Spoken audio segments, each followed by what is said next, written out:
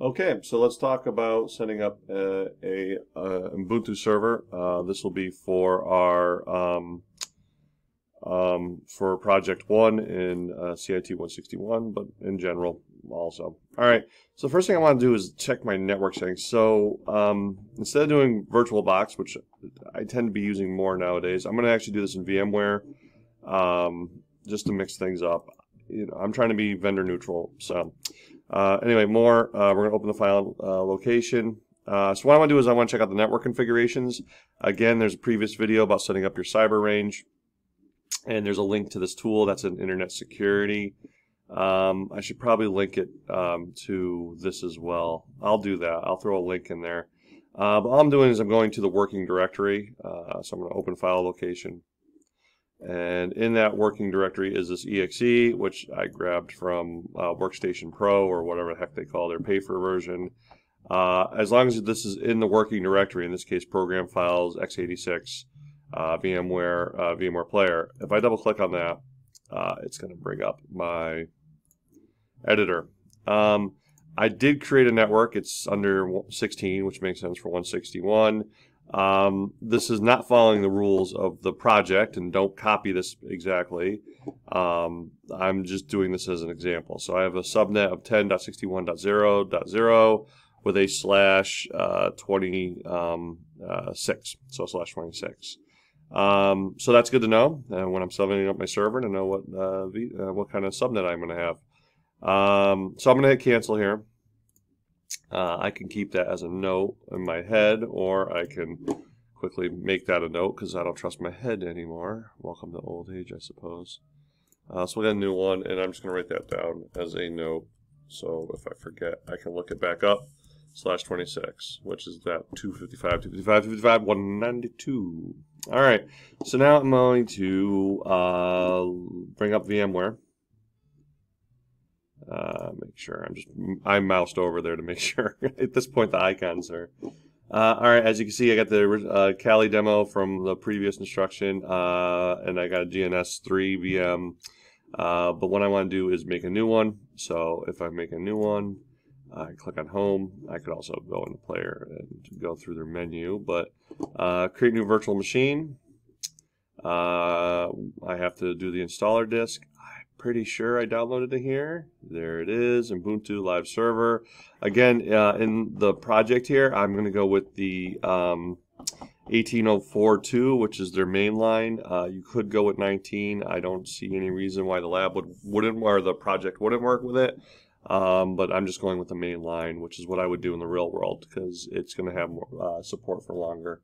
19 right now is still kind of it's leading edge. So anyway, so I'm just going to go with the mainline server, which is still fully updated and supported. All right, so I'm going to click next. I'll give it a name. I'll call it CIT 161. 161 Pro 1, Project 1, or I could just do, I'll tell you what, 161 underscore Pro, oh, my cap lock got turned on, Pro serve. That's good. That'll work. All right, username. What do I want to use for a username? Again, I said keep it professional. I'll do JJ Alves. Although I just read a cool article where someone was advocating using initials for less typing, but I'm going to do. Luckily, my last. So if you want to do your initials, that's kind of. In my case, it doesn't really matter. I have a small or short last name. Password. Again, keep this professional. Although I won't ever check. So something that is easy to remember. I'm just going to go with super. I know pass question mark 1. Actually, so this is going to be 106 Inc. I'm going to pretend like the last 3 of my student ID. So the last 3 numbers are your student ID. The last 3 of my student ID, I'm going to make 106. So what I'm going to do is just go pass question mark. Or how about you make it longer? Super pass question mark 106 Inc. There we go. Super pass question mark 106 Inc. There we go. And let's put that in a note before I forget. So again, it's superpass question mark. You can argue that maybe I shouldn't be putting this in. I could put it kind of hide it, you know. Anyway, or I could just put company name, you know, pass equals superpass. Anyway, again, this and this is something I want to save on the hard drive anyway, as good practice. But for now, as I'm setting it up, I don't want to forget it, so I'm just going to have that as my notes. I won't save the notes, or if I do save it, I will try to scrub this data somehow or corrupt the data.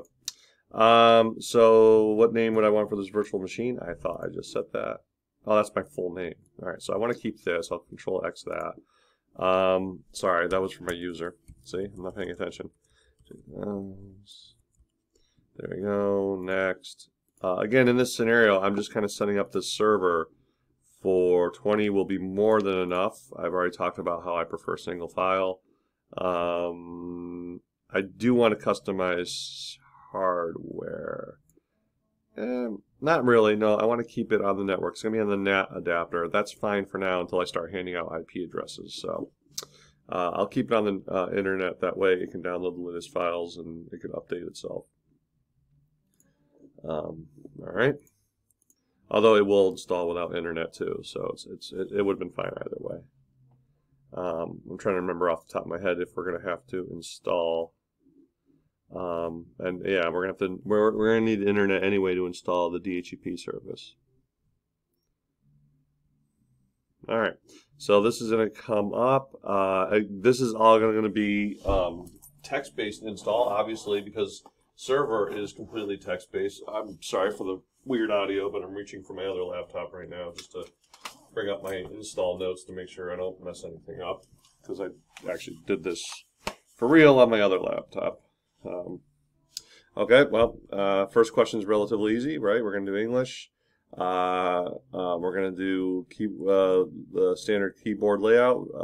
Again, I don't have a problem if you change any of this. If you're more comfortable with something else, that's fine. So we have some options to install here, some stripped down versions. We're just going to install the full Ubuntu server.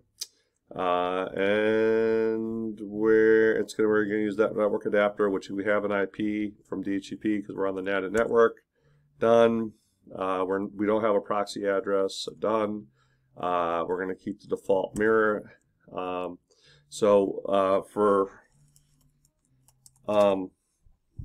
For partitioning, this is a virtual machine, so we're going to use the entire disk. We're going to use all 20 gig for SDA, and that looks good. We're also going to sure we want yes. It wants to know, I'm going to format the entire drive. Yeah, go ahead. Okay, so this is all the information that didn't get passed along. So it doesn't really matter if I put it in the virtual. This is the first time I'm installing this in VMware in a long time. So that's server's name. Again, I think I did. So this is what we talked about in the project. So in the project, I said, for case in point, now I can't start with a number. Thank you, NetBIOS. Because I would prefer 106 Inc. _ server 1 or something like that. But because I can't start with a number, I'm going to do SR server 1 - 106 Inc. Okay. Pick a username. Again, I'm fine with my first initial, middle initial, last name. You can do what you want. And here we had super pass question mark 106 Inc. And we got to type it in again. Superpass question mark 106 Inc. Done. We're not going to be SSHing to our server. In the real world, that would be an interesting debate, whether or not you, as a consultant, if you're setting this up, whether or not you'd want to VPN in and configure the server if you get a call. But in this case, I'm not worried about that because it's a virtual server, and I don't want to spend the time setting something up that I'm not going to use. So I'm just going to say done and not install it. Again, here's some optional stuff. We talked about this in class, some cool things like wormhole and all that stuff, which actually might make sense if you had internet and to patch your config files. We're going to run into an issue with config files here because we're not going to be able to. We could maybe set up a shared drive to pass that off. So we'll talk about that in later videos. To get the config over to pass in for the. So there we are. It's now installing the kernel and installing the actual operating system. I'm gonna pause the video here, which again this thing bombs out on me for some reason. I should have a little button down here that you can't see, but I'm gonna pause the video, and then when it's done installing, I'll restart it. Okay. Okay. Well, it finished installing, and now I have this option to reboot now, which I will do. Hopefully VMware will be smart enough to take the boot disk out of the CD-ROM. And there we go. In the background, you might see I actually imported my notes over from doing it. Now this is going to be on VirtualBox, so the network card is going to be different, and I already kind of changed the password. So on VirtualBox, the network card was this. I'm sure in VMware I'm going to have a different name. Or, well, I'm not sure, but it's this extremely possible. So, all right, it's booting up. Still install the key. Fantastic. Sorry for the muttering. All right. I'll close this laptop. I don't need that anymore. I'll link those notes over on my Google Drive if you want. Again, copy and paste will not work because the clipboard is part of Windows X or GNOME or whatever desktop environment. So if there's no clipboard, there's nothing to copy and paste to and from. So there could be an external program, I suppose, like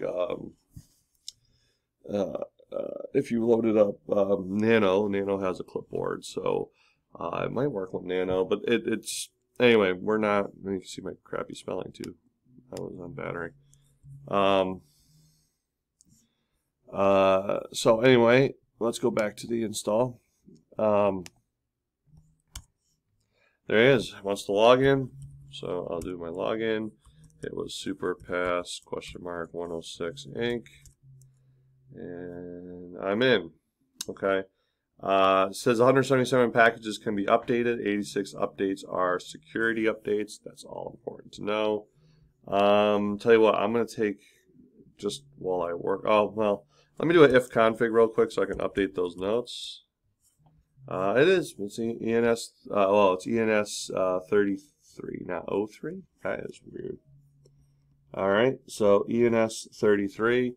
Let me jump over to my notes here, and on VMware, it was ENS,